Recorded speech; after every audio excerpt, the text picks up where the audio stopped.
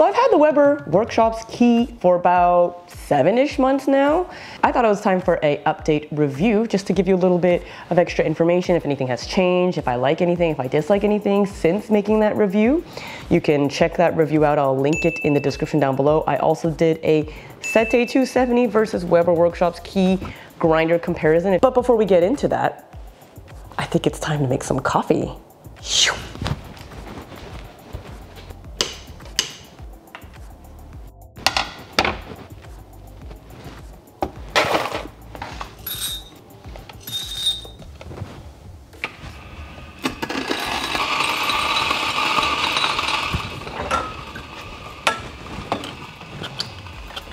I branded my own maple syrup in other reusable containers for fun. I actually have a video about this that I'll link as well, just because I'm extra like that.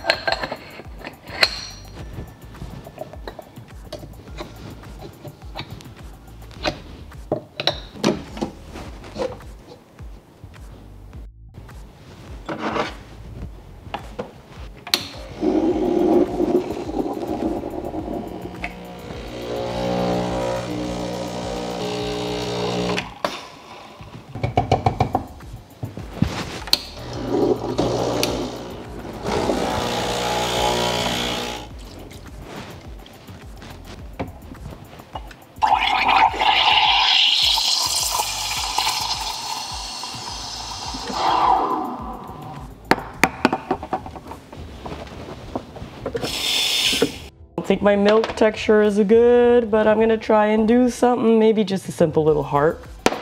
See if I could do maybe a little stacked tulip.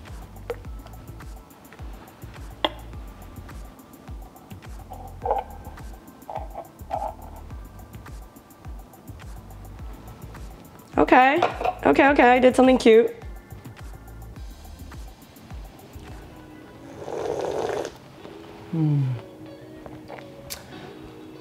That first sip of coffee, seriously, sometimes I think I only get up just so I can make and drink my coffee. I love it so much. Let me know if you're one of those people down below as well. Oh my God, I love coffee so much. And by the way, all the products that you just saw me use, I will link all of them in the description down below, as well as any of the reviews. And if you do consider buying them, please do use the affiliate links. It gives me a little kickback, but it costs you nothing, so it helps support the channel so I can keep buying gear and products so I can review them. It'll be really greatly appreciated. But if you don't have to buy anything, please don't buy anything you don't need. So that was me making my coffee. That was my workflow every morning, pretty much. I would like to start today's update with the mess. So we have the magic tumbler, which is supposed to be this whole revolutionary, mess-free situation. So is it actually mess-free? Kind of. It really depends on many things. So first of all, it depends on the user error. It depends how good you are at taking the magic tumbler out without knocking the wiper, because if you knock the wiper, you're gonna get a little bit of coffee that was stuck on the wiper to fall, especially if you're in the colder months of the year and there's a bit less humidity out there, so it's more staticky, and you're not doing RDT, for example, then yeah, it can get messy. So I have seen some people on Home Barista, they would essentially mark where the wiper is on the shaft, so they had a visual cue of when to stop the machine so that the wiper would align at the same place, or approximately the same place every time, so that they had a bit more control of how to wiggle the magic tumbler out. Now, I haven't felt the need to do that, because when I pull it out, I can kind of see where it is, and then I just try to angle it out so that the magic tumbler doesn't hit the wiper.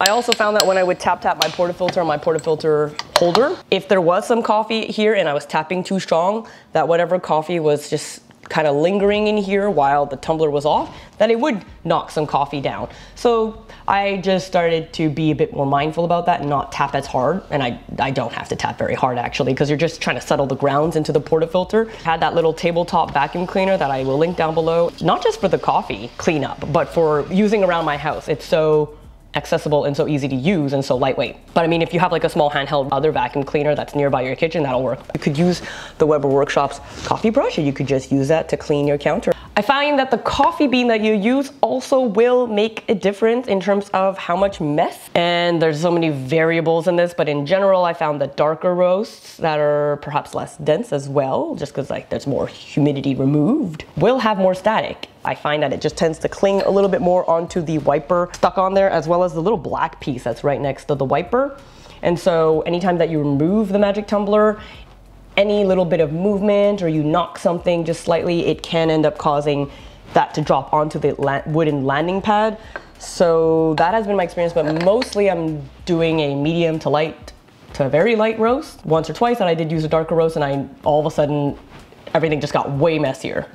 That was my own experience. I don't know if you have a different experience. Always feel free to chime in down below. That way there's just more information going for more people.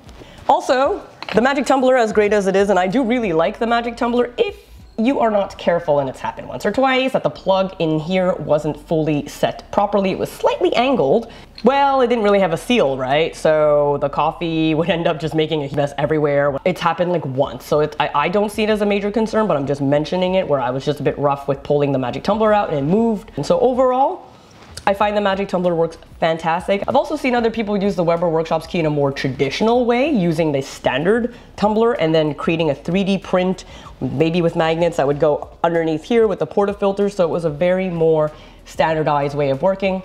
Do I WDT? Have I felt the need to WDT? No. The Weiss distribution technique, which is the little thin tool to even everything out, I haven't felt the need to do that. I remember seeing a James Hoffman video where he was talking about that and trying it out with and without, and he didn't really see a significant difference. I haven't felt the need to buy a WDT because the cups that I'm getting are very consistent. So don't fix what ain't broke. I want to simplify my life. And I find with the Weber Workshop's key, I can simplify my workflow significantly, which I feel in espresso, you can either really love all the steps or you could be like, well, there's a lot of steps. I might want to reduce it. So I'm very happy with the steps that I do have to take, which is, I feel a little bit less. Maybe I've also just been less picky about my coffee overall and satisfied with more cups. I find it does more of a declumping rather than really what a WDT does, but I don't find that there's enough static, and I find that do a little bit of a swirl inside the magic tumbler, and then you put it on the portafilter, you remove the plug, and you do another little swirl in there just to get the coffee nice and distributed in there. Then I do a little tap just to settle everything, then I do the tamp. Just be careful when you do the swirl. This is not like a dosing funnel, so it's a little bit on the big side, but there is a little lip that it sets on the portafilter, but it's not magnetic or anything, so that there can be situations where you are a little bit over enthusiastic with the swirling. Perhaps the magic tumbler, which is acting like your dosing funnel at this point, slightly tilted. And when you do the swirl, the coffee just blah, spits out. It's a possibility. I think it's happened to me one time. You learn quick. None of this is finicky. I'm just saying that these things happen, and these things usually happen before I have my first coffee. RPM! The fun of the Weber Workshop's key is the adjustable RPM from 30 to 150. A lot of people that I've seen are saying that they get really good results with the 110, 90 to 110 specifically. I'm not sure what it is. I think that there's just so much new information still coming in with RPM in the coffee industry that we're still kind of learning about it. I have just decided to leave it at 30 RPM. It's quiet, and with lighter roasts, I feel like it's just gonna give me a little bit more clarity rather than body, which is what I'm chasing after at this point. I do enjoy the lower RPM for the static reasons. But now that we're in the summer and the humidity in my place is more like 50% instead of like 20, I may actually start playing with a higher RPM, we'll see. In one of Lance Hendricks' video, which I will link down below, he mentions that under 100 RPM, you kind of have diminishing returns. I've gotten so used to that time that it takes to grind the coffee, like maybe a minute, 2 minutes, at that low RPM, that I use that time to put in the sugar into my cup and the milk into my jug. So I'm using all that time. If you have the Weber Workshop's key, or you have a coffee grinder with an adjustable RPM, I'd love to hear your input. What RPM setting you like to use and why, and if you've noticed anything different. Now, The noise levels, I, as well as other people, have seemed to have quite a bit of worrying noises at the very beginning, some very loud thumping noises. It settled, and then there was some sort of rotational noise. I'm just hoping it's not any type of mechanical, physical wear and tear, but it seems that whatever it was, it's settled down. So if you've just got over workshops and you're hearing a little bit of noise, I would say wait a bit, use it for a month and see how the noise level goes. I don't find that any of those mechanical grinding sounds affected the coffee in the cup at the end of the day. And some people will argue, well, this is a very luxurious grinder, it should be like perfect. And yes, I agree. And honestly, I'm a very finicky person and I like perfection, but at the end of the day, it worked really well. It was giving me a consistent grind, the noise. I think things in there just needed to settle down. Should have been fixed in the factory? Yes. Could it have been affected in shipping and some things maybe moved a little bit and then they just resettled back when you got them? Also possibly yes. They go through some pretty insane distances and situations to get to your front door into your home. And I overall find it so quiet that even once I had grinded some coffee and I was cooking and the stove fan was on and I forgot that I had grinded some coffee and I couldn't even hear it anymore because once the coffee is grinded, it's so quiet, especially at a low RPM. 20 minutes later when I turned off the fan and I was done cooking, I just heard grinding without anything in there or just on. And I realized, oh my God, I've had this thing on for like the last 20 minutes, so it is quiet. Onto the grind ring adjustment. How do I like this? So in the first review, I have mentioned it's a bit finicky. That hasn't really changed. I don't love it, but it works. I don't hate it either.